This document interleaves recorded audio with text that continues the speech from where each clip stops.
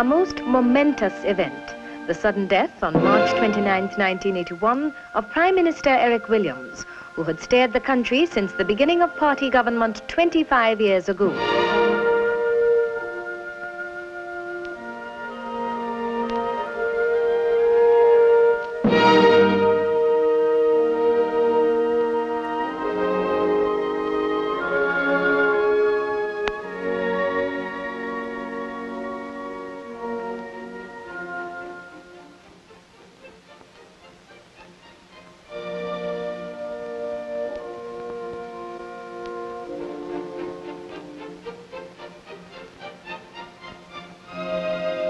The Twin Island state has at its head a president since 1977, when it became a republic. The new Prime Minister, George Chambers, arrives at Whitehall to cabinet meeting with his ministers.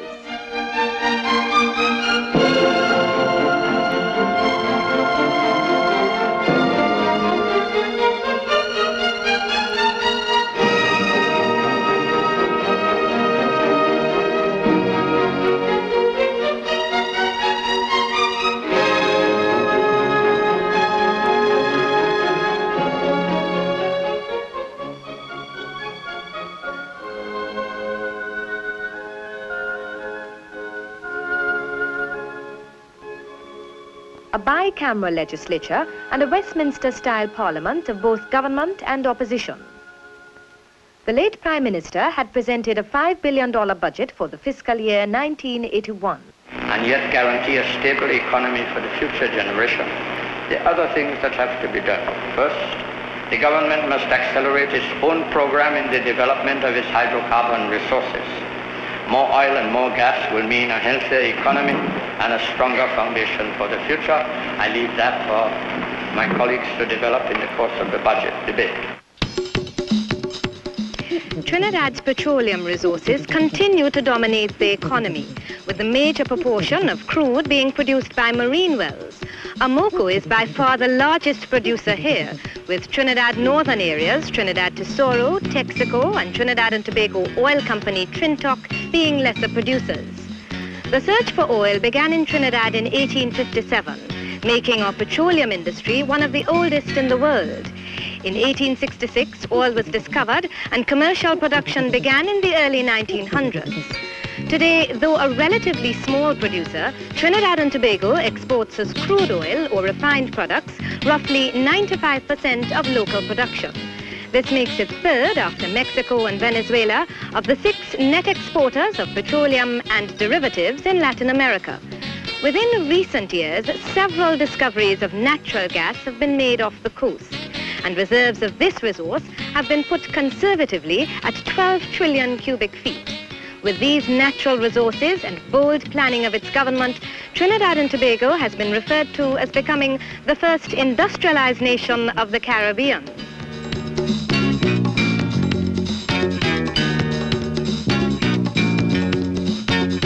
ISCOT, the country's iron and steel company, is the major thrust of the gas-using industries centralized at Point Lisas. The natural harbor on this west coast site is the main attraction.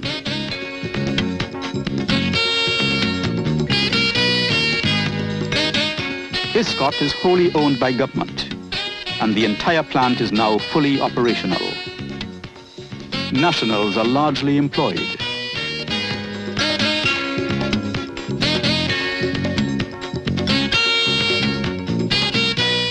The melt shop is equipped with 2 electric arc furnaces and 2 4-strand continuous billet casting machines, and has a capacity of 700,000 tons of high-quality billets.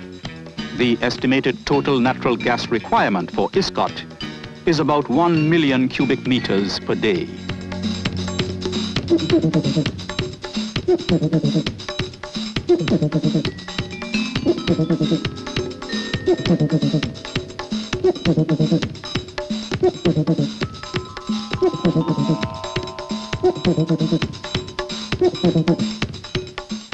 The rolling mill is a 2-strand rod mill, capable of producing annually over 550,000 tons of wire rods. coil weights of 1,500 and 2,000 kilograms are being produced to satisfy marketing conditions. The Point Lisas Industrial Port Development Company, PLIPDECO, provides the infrastructure and facilities necessary for the establishment of large process industries using high volumes of gas and electricity.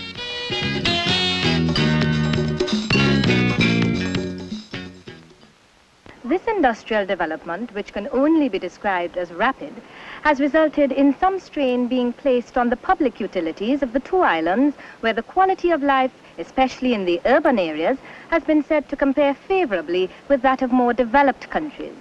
But development of these utilities has not been forgotten. The Water Supply Development Program will yield by 1986 another 159 million gallons of water per day to the 100 million gallons per day now being used. A new 60 million gallons per day water treatment plant has been completed, and an additional 50 miles of transmission mains laid, together with booster pumping stations and service reservoirs. The new generating plant at Point Lisas will not only meet the needs of the industrial complex there, but will also supplement the supply to the rest of the national system. A submarine cable gives Tobago its supply, but two independent diesel generating units have been also installed.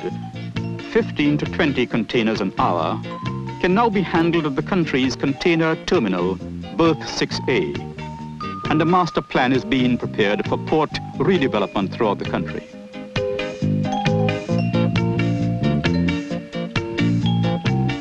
Our national airline flies to major cities, and our Earth satellite station connects us with the world. Trinidad and Tobago is served by two radio stations with both AM and FM channels, a commercial television station, and two daily newspapers. Roads and highways transform the landscape.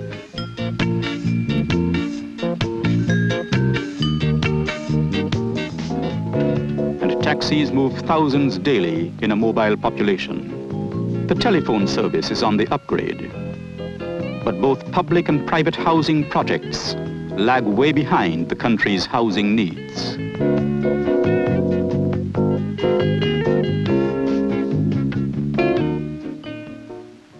Our manufacturing sector, which has developed considerably over the last 20 years, deliberately promoted by government through the Industrial Development Corporation and other such organizations, will grow and diversify even further as it responds to the needs of the new energy-based projects. In recent years, special consideration has been given to the small businessman.